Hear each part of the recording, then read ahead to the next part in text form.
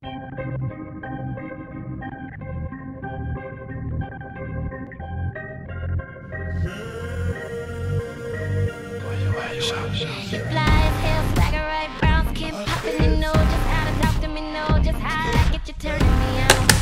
to start off, I'm using the NYX Jumbo Pencil in Milk. And I'm applying that all over the eye area, and I'm going to blend it out with my finger.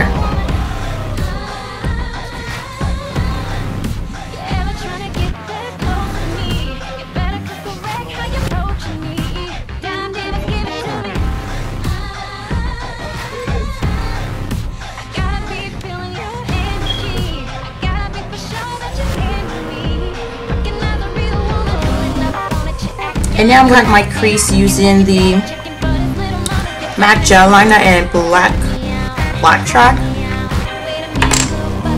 using a Inglot angle brush, and this is the 3-1T. So I've applied a bit of the liner to the brush, and I'm going to use it to draw a line above my crease area, because you want that cut crease to show when the eyes open, like this.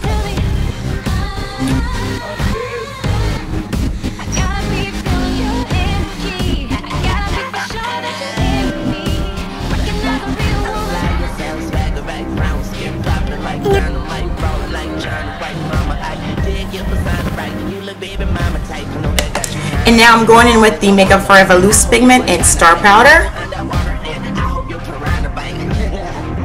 using a e.l.f. eyeshadow brush, and I'm simply going to wet that brush with, I'm using the MAC Mineralized Charged Water just to damp the brush, and I'm applying the loose pigment to the brush, and I'm going to press it on to the bottom area under that cut crease. So I'm simply going to press it on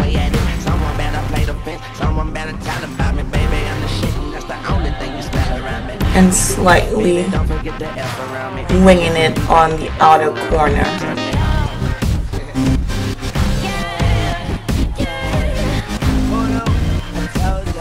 And apply a tiny bit on the inner lower tear duct area.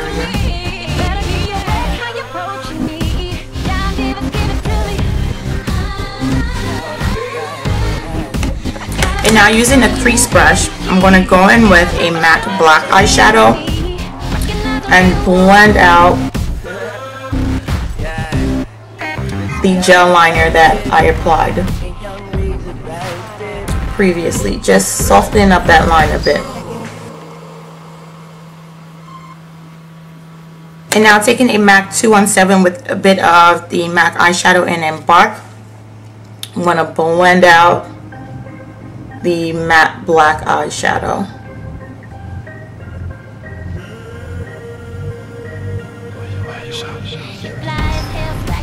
And now I'm going to go in with a Sigma blending brush. And I'm using the MAC eyeshadow in Arena for my highlight color.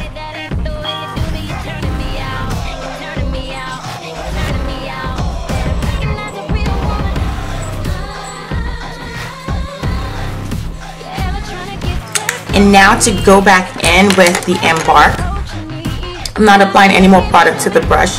I'm simply sweeping it over the highlight color that I just applied, just to add a bit more color to that.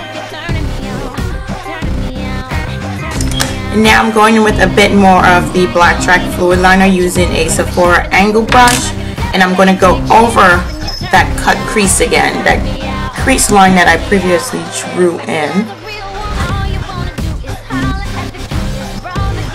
And this is just to sharpen up that line.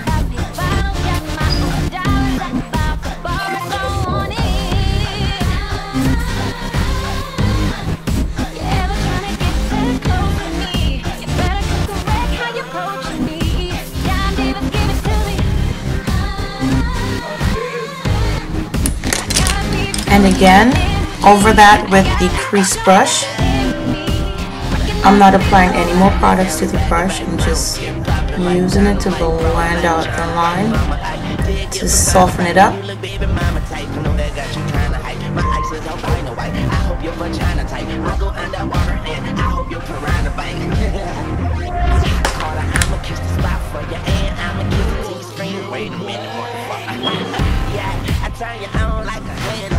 And now I'm going to add a bit more product to that crease brush and use it to line my lower lash line. But I'm not going to go past the loose pigment that I applied in the inner tear duct area. And I'm going to use that same gel liner to line my lower lash line, my inner waterline I should say. Using that same angle brush, I'm simply pressing it on to the inner waterline. And again, I'm not going past the loose pigment that's on the inner corner of my eye. And again, using that same loose, what am I saying? Using the same liner, I'm going to line my lash area, my lash line.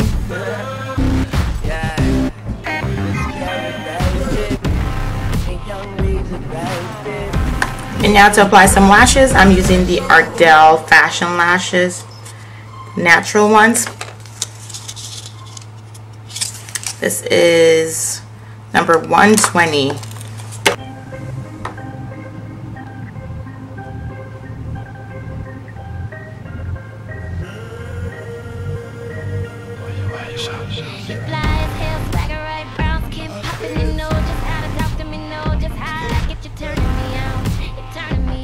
While the glue is drying, I'm going to add some concealer to my under eye area, and I'm using Max Concealer in NC45, and again I'm using my finger to apply that.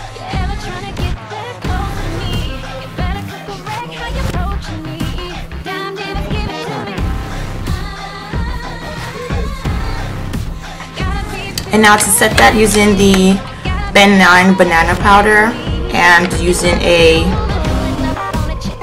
this is a large fluff brush by Sigma, and I'm simply pressing that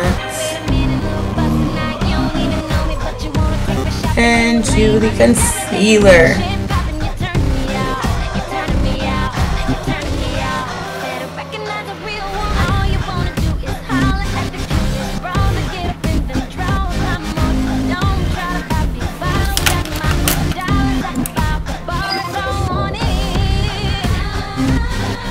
And now to add some liner. Now that's that for the eyes. I'm going to apply the NARS blush in Angelica. And it's a soft pink blush with shimmer. And I'm going to apply that onto the apples of my cheeks and scoop it up. And this is a Sephora powder brush, number 55.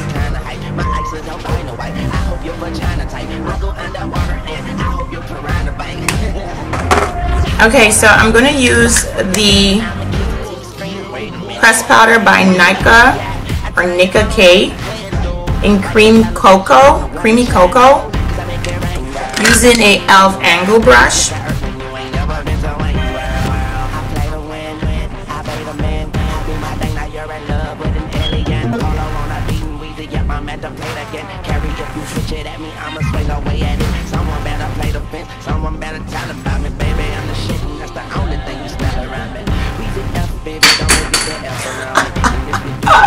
My brush just fell apart. Oh my gosh. I mean, that's what you get for paying $1 for your brush. Don't get me wrong, I have e.l.f. brushes that are wonderful, but hey, this one just kind of gave up on me. And on my lips, I'm going to use the Stila lip and cheek stain. Where did I ever use this? This is in Raspberry Crush. And I'm just gonna dab a bit onto my lips. It smells really, really good.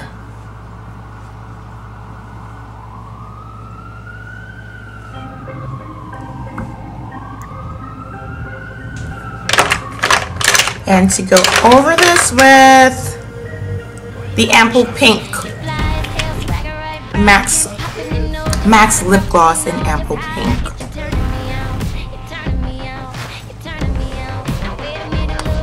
So this is the completed look.